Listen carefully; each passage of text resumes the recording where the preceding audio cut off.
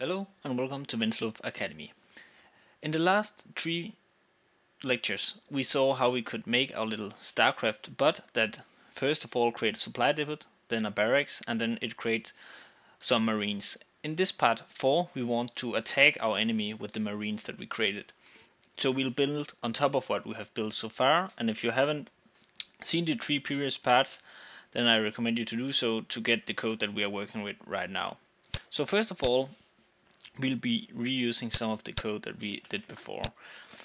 Here I will be copy pasting some of the code that we have done, which is not that intuitive, and if you want to optimize this, you should of course build singular methods that can be used multiple times instead of having them copy paste. But this part 4 is the last lecture where we'll be doing so, and it is also the last lecture where we'll be doing this kind of static programming of the bot, because here it will always do the same steps and there is really not that much machine learning. But this is all to give you an introduction to how this framework works before we start to build on an AI that will utilize these functions. And then we will get rid of some of the code that we have written, and some of the other code will simply be rewritten in order to adapt it to how the AI is going to work.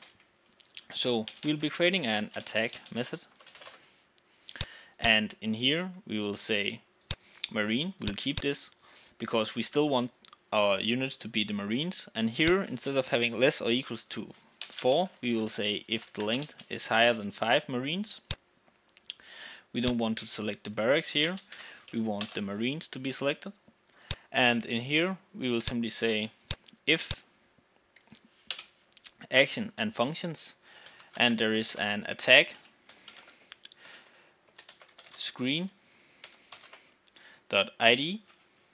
and that means that we have selected the marines. We will be doing the select part in a few minutes, and when we are selecting the marines, we will be able to attack with them, because that is a function that you have in StarCraft when selecting units. So if the attack screen ID is present, then we will be returning true because it's available, or else we will be returning false. So now that we have this little attack function, we'll go back up here in our step function, and we'll just be creating this right after we'll just say, we'll do it here. So right after we have the build marine check. So here we'll say marines, and then we will say units like we have right here, so we can copy this. So as you see here, we are reusing the same code a lot, and that is because we want to get used to how this works. So it's really, if you want to build on top of this and do it with another faction than Terran, it's really easy for you to adapt. So we'll just be changing this again to marine, because it is the marines that we want, and then we will say if the length of the marines, because here we are going to have a list of all marines, and that is higher than 5, similar to what we defined in our attack method here. If that is higher than 5, then we will say a single marine should be equal to just a random choice of our entire marines. And then we will simply just say return actions, and then we will say functions dot select point, and we will do a select all type, and we want it to be the marine.x and marine.y, because of the coordinates, similar to what we have done with the barrack and the SCV. So now that we have this, we will simply just be saying if attack, which were the method we created right here. So now we are calling this function. If that, and we need the self and the observation, because this function is constantly relooping and observing what it sees on the screen. And then we will say if that is true, we will simply just be return an action, and that is to be a attack minimap action. And as I have told in previous parts, you can go into these methods, and for example on the functions you can click deeper into functions, then you will get into actions, and here you will see all the different actions that you have available, and we have our attack functions here. So we'll be using the attack minimap, and we will just say 0 because we don't want it to be the queued units, and the coordinates we are going to be attacking is 1923 because we are probably going to start in the bottom right corner. So this is again static, and in the next lecture, part 5, we'll be rereading this and be doing it in an intuitive way such that the machine learning but will simply learn by itself where it's placed on the map, and then it will go search for the enemy instead of us telling it that go directly to this location, because what if the enemy is not there? Then we are just standing there doing nothing. So with this last line we will hit execute.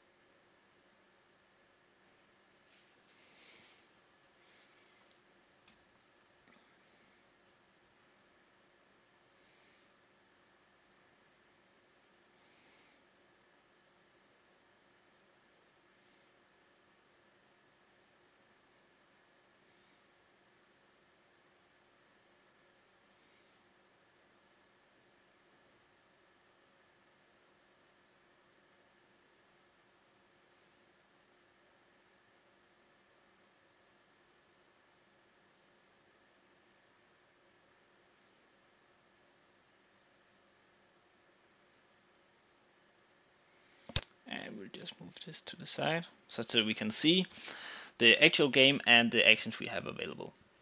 So first off, we are creating a supply depot.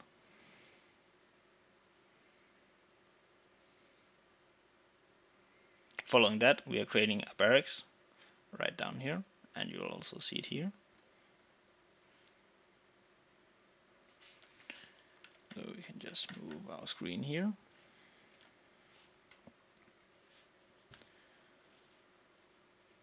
And then once we have created 6 marines, we'll be selecting them and we are going to attack. Because we've written higher than 5, that is why we are selecting 6 marines, or waiting for us to have 6 marines. If we set higher than and equal to 5, then once we reach the number of 5 marines, we will just be selecting and going to attack. And what you will see here is that we are probably going to lose, because it's not that good of a strategy to build one barracks and just wait for 6 marines to pop out and go attack, because the enemy will probably have more units than us now. So before we reach part 5, I want you to go into the code that you have written and optimize it so that you, instead of 1 barrack, build 2 barracks and then train double marines such that you are outputting 2 marines every time. And as we saw, our marines didn't attack anything, and that is because we misplaced this if statement here, attack, we misplaced it under this if length of marines, where we are selecting the marines. And the reason why that caused our marines to stop attack or don't move at all is because of the static way we have implemented this. So once we read this if statement, it will continue to return this select right here and never get further down the line. So we just put our tag up here because that will first get executed based on the parameters here once we have selected the marines. So if we try to execute this again,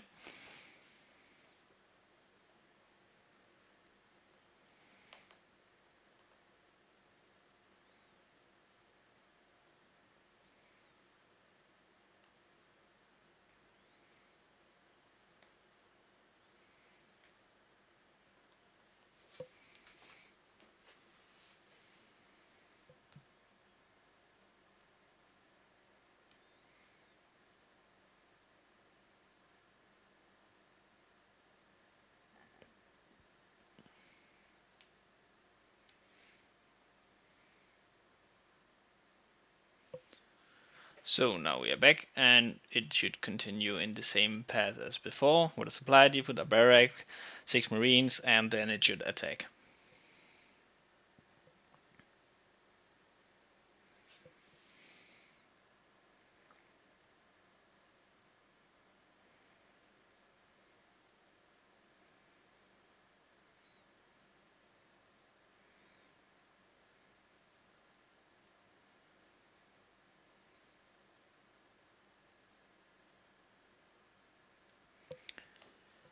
So now we just need 2 Marines more.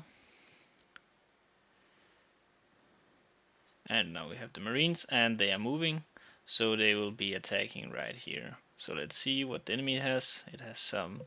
Oh, so we are playing a Zerg right here. That means that we actually might win this, because they don't have that many units. So we killed off their units and the drones. And back here we are recruiting new units for the next attack.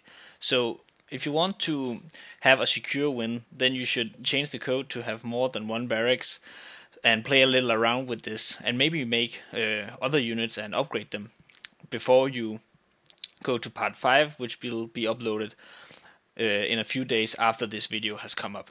So remember to like and subscribe if you want to see more in this StarCraft 2 AI tutorial.